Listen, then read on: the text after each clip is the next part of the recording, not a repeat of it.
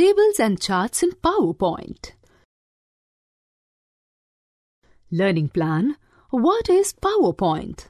To create a table, charts in PowerPoint.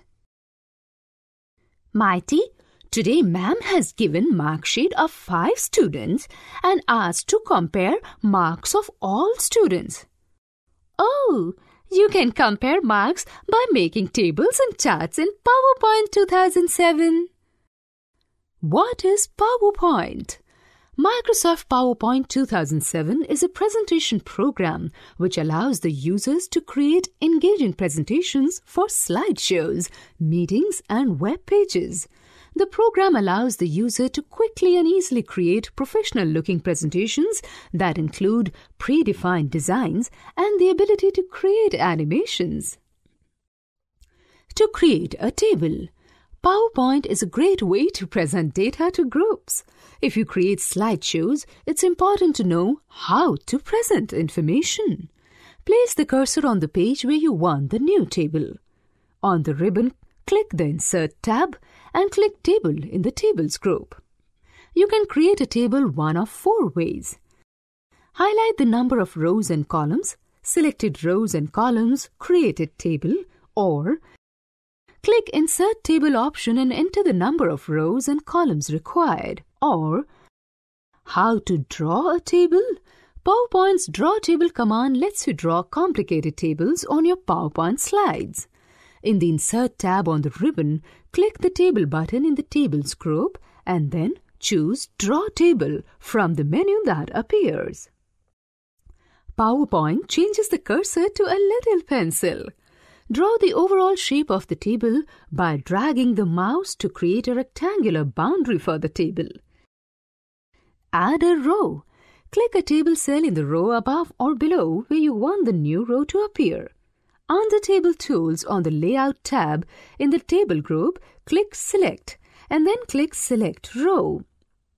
Under Tables Tools on the Layout tab in the Rows and Columns group, do one of the following. To add a row above the selected row, click Insert Above. To add a row below the selected row, click Insert Below, Added Row. Merge Table Cell. Select the table cells that you want to combine. It is not possible to select multiple non-contiguous cells. Under Table Tools in the Layout tab in the Merge group, click Merge Cells. Split Table Cells. Click the table cell that you want to split. Under Table Tools in the Layout tab, in the Merge group, click Split Cells and then do one or both of the following. To divide a cell vertically in the Number of Columns box, enter the number of new cells that you want. Split cells vertically. To divide a cell horizontally in the Number of Rows box, enter the number of new cells that you want. Split cells horizontally. To divide a cell both horizontally and vertically in the Number of Columns box, enter the number of new columns that you want, and then in the Number of Rows box, enter the number of new rows that you want. Split cells vertically and horizontally. Enter data in a table. Place the cursor in the cell where you wish to enter the information. Begin typing. Delete a column or row.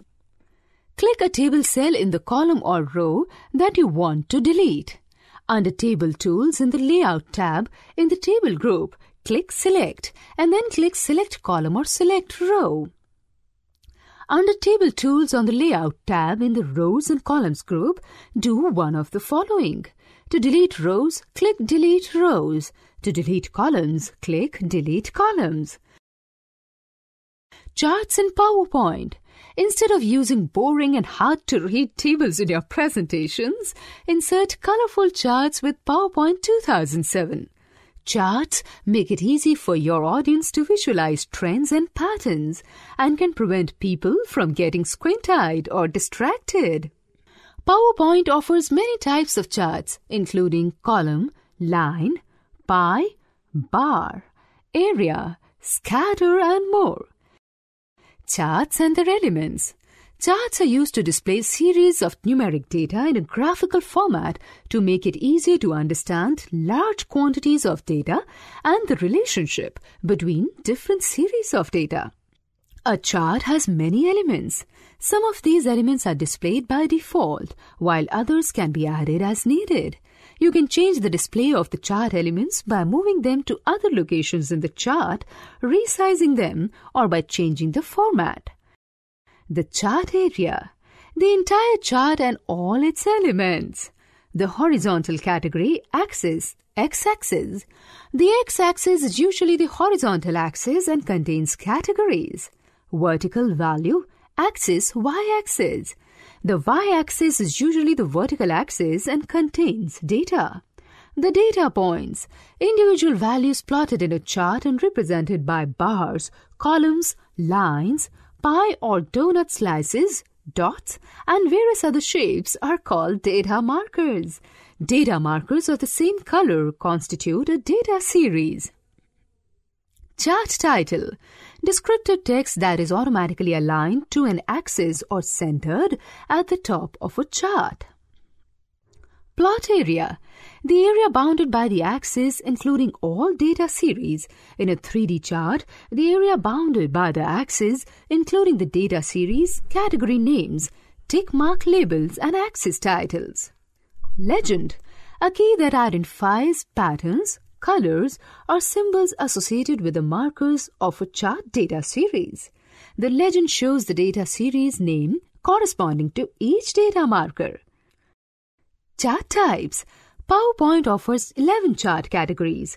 Each type of PowerPoint chart gives you a different kind of picture for the information in it. You can define a chart type when creating your chart in step 1 of the chart wizard or on an existing chart using the technique described below. Pie charts can be used to compare different percentages of a whole. Data from categories is displayed as a percentage of a whole. Column charts are used to compare values in different categories against one another, usually over time. The data is displayed in vertical columns. Line charts examine how values fluctuate over time. Data is displayed in a set of points connected by a line. XY scatter compares different numeric data point sets in space to reveal patterns and trends in data. Some more. Pie charts have no axis. 3-dimensional charts have an x-axis, a y-axis, and a z-axis. Insert a chart. Click the Insert tab on the ribbon and then click the Chart option. The Insert Chart dialog box appears. Select the chart category you want from the left side of the dialog box. Select the chart type within the selected category. Each category has several chart variants. Select the one you want. If you can't find a type that you want, choose the one that's closest to your requirement. You can make small changes later. Click OK to insert a chart. As you click OK, a spreadsheet appears and PowerPoint window looks like this. Delete all the information in Excel sheet. Enter this information into the spreadsheet. Some more. Don't leave blank rows and columns when entering your data. Close the spreadsheet window. The slide should look like this. Some more. You can place your chart on a new slide from your data in exist slide. Edit chart data. To edit chart data, follow these steps. Click on the chart. Click Edit Data in the Design tab in Data Group. Edit Data option. Excel spreadsheet window appears. Now edit data in the spreadsheet. Chart tools. The chart tools appear on the ribbon when you click on the chart.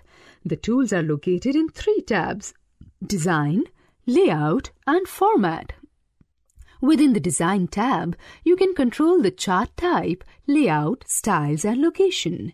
Within the Layout tab, you can control the insertion of pictures, text boxes and shapes, labels, backgrounds, and data analysis. Within the Format tab, you can adjust the fill colors and word styles. Modify a chart.